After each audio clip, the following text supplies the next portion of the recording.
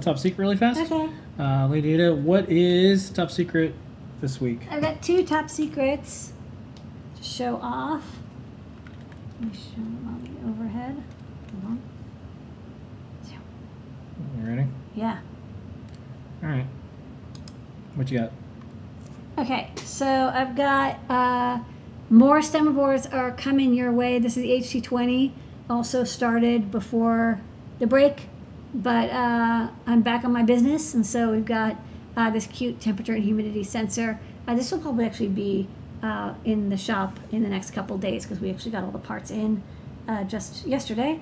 And then I also have, this is kind of fun. People have liked these air quality sensors. They have a little fan in them and then a laser to count the particles, like the PM 2.5 particles.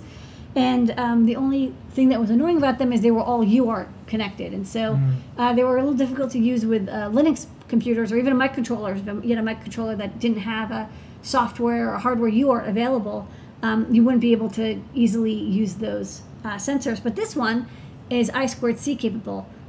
So I made a little breakout for it. It actually plugs in. It's got a little plug here. So you just plug it right in. It can only plug in one way. Hold on.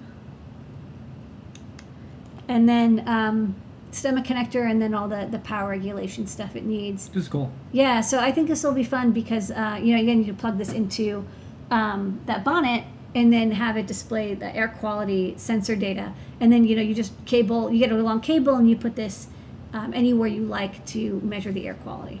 So this is from Plan Tower. People really, I remember somebody emailed us and said, you should get one of these like Plan Tower air quality sensors. They're good. And they're good. All right, so that's my, it's not out yet. Okay. Don't ask. That's top secret. Okay, cool.